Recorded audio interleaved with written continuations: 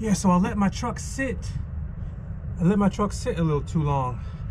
And I'm hoping charging up the battery did the trick, because I got some new parts for it at the house.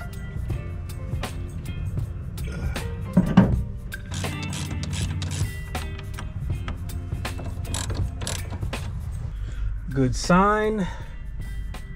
The dome light looks bright.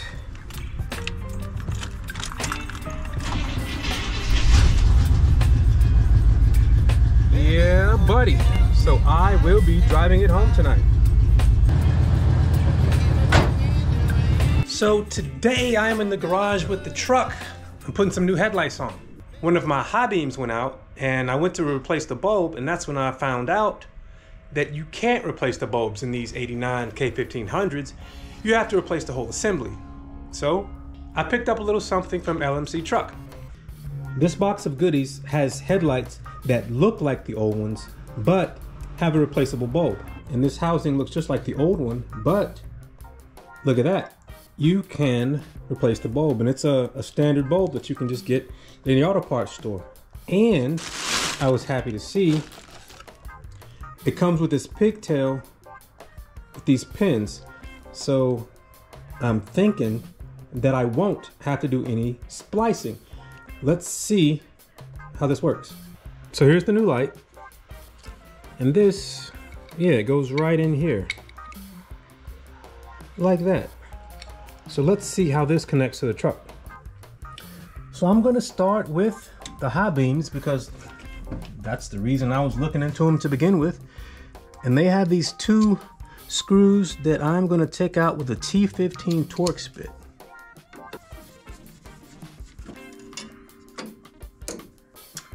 And when they're out, they look like that. So this plate comes off, and note that when you put them back in, you insert these into their slots, and it kind of hinges back to hold that in. So let's see, this should come out pretty easy. All right. This was just kind of at home, if you will, but just pull it and it'll come out. And I don't know if this is always the case, but there is enough slack on this wire such that I do not have to access the back of the light. So now I'm just gonna pull it out, and that's it. And this is usually what you'd have to replace. So this is the plug that's on the back side of the light, and if I match up the colors of this pigtail, I could just plug it in like that, and that would probably work. But I don't like the looks of it. And these are actually pins that seem like they should go in somewhere else. I could be wrong, but I'm gonna keep digging. So I am going to take out the regular light as well and see if that gives me any ideas. What is this plastic piece that is getting in the way?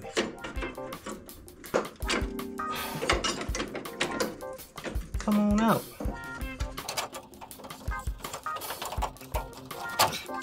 These have been in there a long time. A little bug behind there, a little bug. Maybe it's not a crazy idea that those pins just go in, because these are the original lights and it's just pins that slide in to this here. Who knows? So I tried plugging the new pins into the old connector and then heat shrinking it. So I'm gonna plug it up and see if I can neatly tuck it back in. And I can't. It does not neatly tuck back in. Time to think about this. Well, I'm going to have to get a little deeper into this. I always think things are going to be quick and easy, and they rarely are. So I'm going to take this tape off, take the heat shrink off, and I'm going to take off the grill and see what I can do. But before I went through the trouble of taking off the grill, I tried one more time. I tried to see if without the heat shrink and tape, if it would fit, but it doesn't.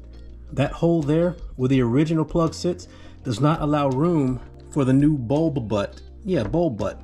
Well, the back of the bulb. So I'm going to take the grill off and see if I can relocate the original plug such that it will allow the new bulb to take up that space in there. All right, let's get this grill off. First thing I'm gonna do is take off these lights. In my truck, it's Phillips head screws, and I imagine most others are like that too.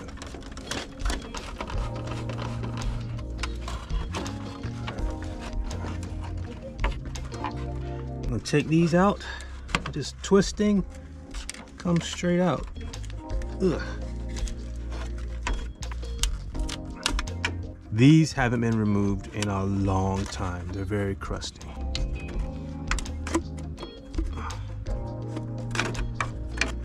And I'm gonna play the same game on the other side.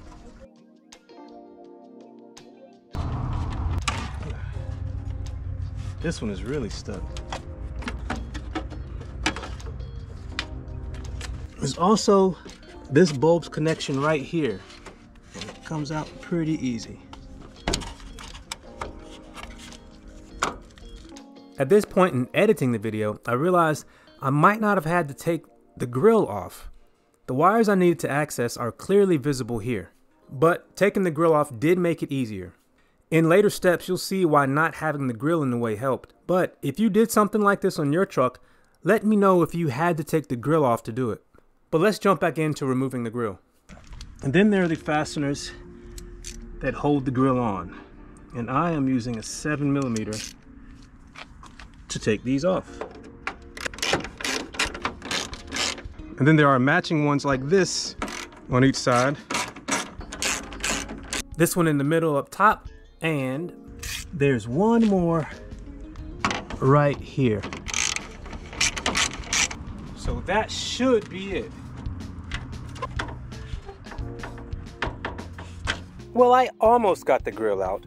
Apparently there has been some trauma to my passenger side front that has pushed this bumper back, and it's keeping this area from coming out. So I may have to disconnect some fasteners.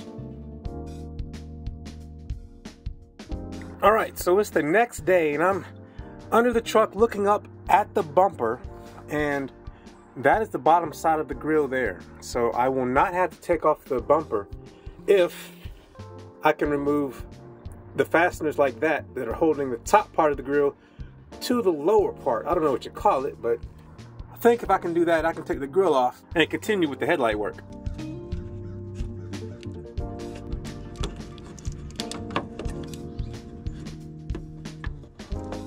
I had trouble getting it out from the bottom, so I'm gonna see if I can push the center pin out from up top. And it does not want to budge. I don't know why I'm having so much trouble with this. I'm just gonna cut it. This thing is stuck, you need to cut it. After getting the fasteners off, I was finally able to remove the upper part of the grill. So this is the area we needed to get to free up some space in the back of this housing. And I figured out how to de-pin this connector. Also remember, I have to remember that the green goes on the side with this. So green in the triangle shaped thingy. So to de-pin it, I have my tweezers and I'll stick the tweezer in to this side. So if you look at the one I've already taken out, it's the side that does not have the wraparound. So the wraparound's on this side here, so I'm gonna stick it in over here. A de-pinning tool would be ideal for this, but tweezers work too. You just have to use a little bit more finesse. And there you go. So with the connector removed, we can pull these wires through the back and have access to them here. So what I'm gonna do is fish these through the back and then connect them, and then that'll allow this to sit deep in the pocket and allow the whole housing to go in.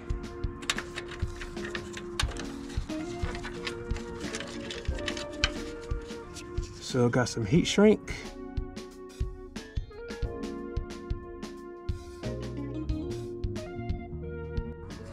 Green to green. Black to black.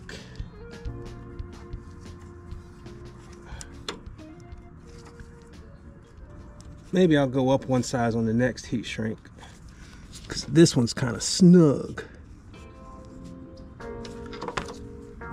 All right.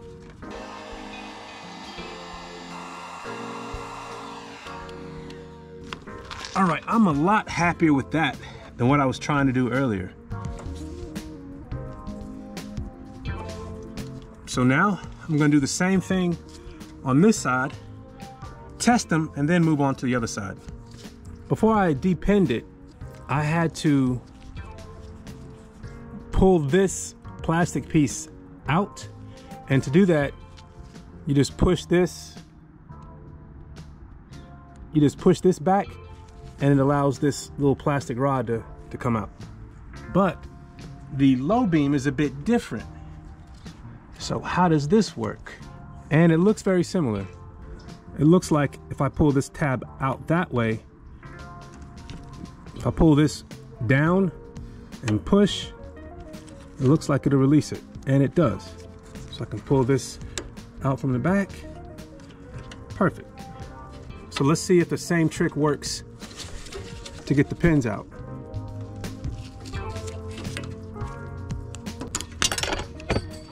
And it does.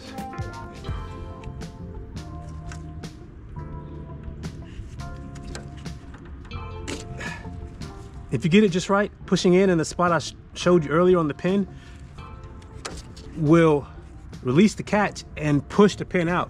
That's what happened on this black one. Matching up the colors again.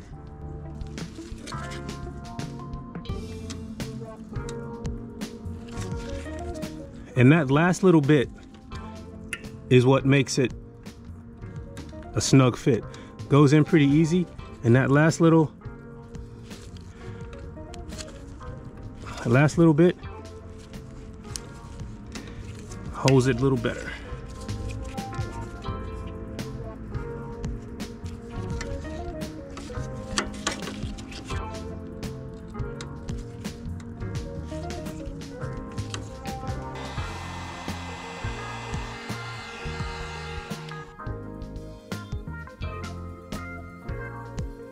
All right, time to test the lights.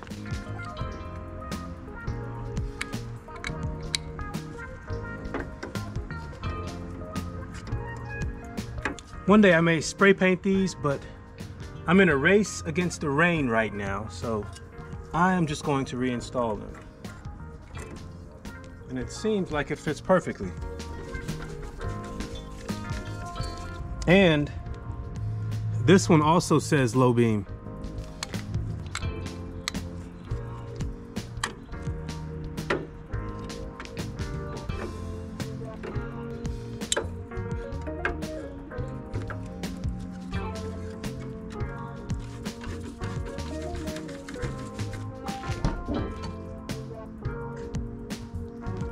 All right, so the low beams work.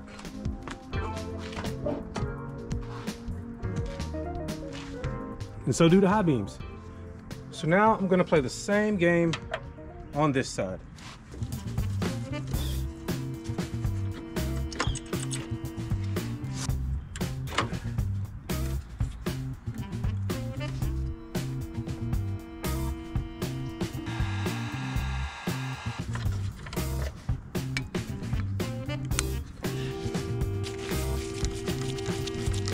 So now I'm just gonna put everything back together.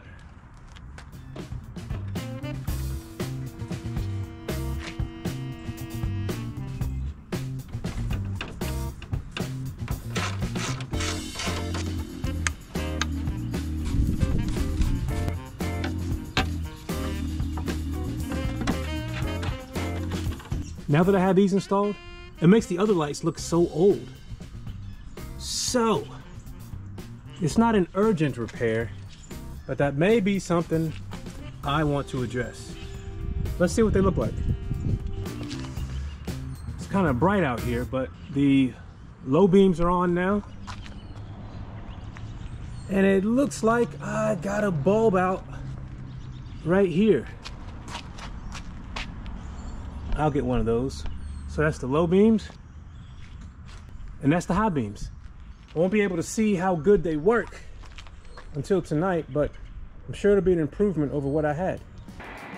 This is my first look at the lights at night, and they are a lot brighter. Even driving, the road was a lot better, so I'm glad I did it. I'm happy with the outcome, but if you've used this kit and wanted to preserve the old harness, I'm curious to hear how you did it. If you'd like to follow along as I continue to modify and improve my '89 K1500, hit subscribe. If you'd like to see the things I've already done to it, check out my playlist. Thanks for watching. Take care.